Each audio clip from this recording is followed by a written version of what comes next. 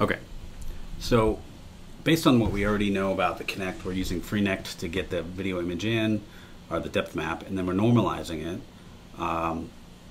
And then we're doing some brightness and contrast, and now we're combining the blob tracking techniques with the Kinect stuff. So sometimes we want to just track where people's hands are. So that should be working. Let's see if it works now. There we go.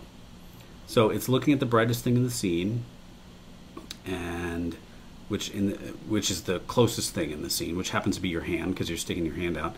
And then it turns that into a blob, and it's tracking. Now it's combining the blob track with the original source video, and it's tracking your hand really well. So let's move your hand around and see if that they're not aligned really perfectly, but that's an easy thing to fix.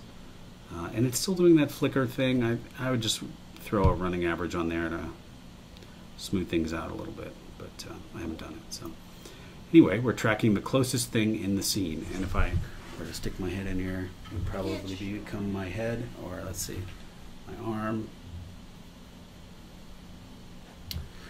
Another nice thing about this technique is it would work in complete darkness. Right. So it's not an optical thing. Right.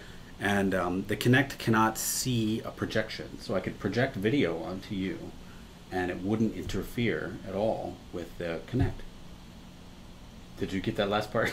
I did! It's super cool. I love it from hearing you say it like 45 times already. I know. I love the fact that a projector does not output any infrared light, so the Kinect depth tracking is not bothered by what?